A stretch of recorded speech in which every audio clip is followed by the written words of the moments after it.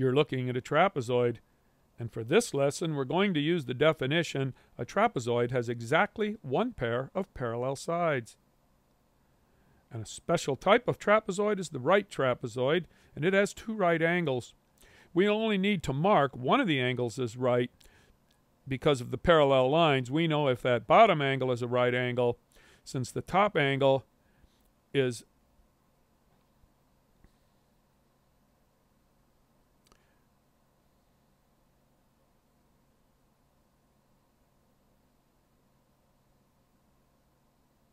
and here's a right trapezoid, a trapezoid with two right angles.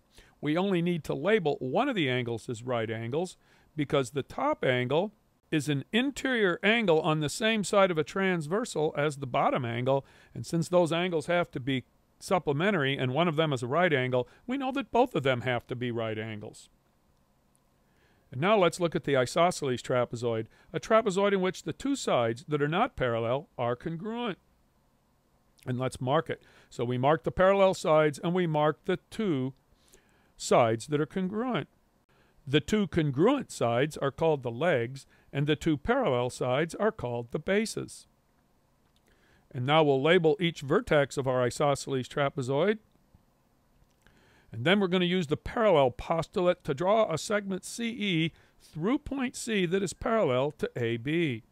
And so we mark another pair of parallel segments. So ABCE has to be a parallelogram since both pairs of opposite sides are parallel. And that means that segment AB is congruent to segment EC because opposite sides of a parallelogram are congruent. And then EC has to be congruent to DC by the transitive property, so we have an isosceles triangle ECD over on the right. And then angle CED has to be congruent to angle D because in an isosceles triangle, the base angles are congruent, or as we like to say, if sides, then angles. And then angle CED has to be congruent to angle A by corresponding angles because of the parallel sides of the parallelogram in ABCE. And then angle D is congruent to angle A by the transitive property.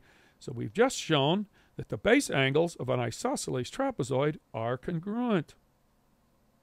And then angle A and angle B are supplementary because they're interior angles on the same side of a transversal, and the same goes for angle C and angle D. And that means that angle B is congruent to angle C because angles supplementary to congruent angles are congruent. And then let's take a look at the diagonals AC and DB. We can find two triangles, ABD, and another triangle, DCA, and those triangles are congruent by SAS because side AB on one triangle is congruent to side DC on the other. They share side AD, which is the bottom side of the trapezoid, and then, of course, angle A from the one triangle is congruent to angle D from the other triangle. So there's your side angle side for a pair of congruent triangles. And that means that the diagonals are congruent by corresponding parts. And that's what we've just proven, that the diagonals of an isosceles trapezoid are congruent. Here's a summary of the properties of an isosceles trapezoid. The bases are parallel. The legs are congruent. The lower base angles are congruent. The upper base angles are congruent. The diagonals are congruent, and each lower base angle is supplementary to each upper base angle.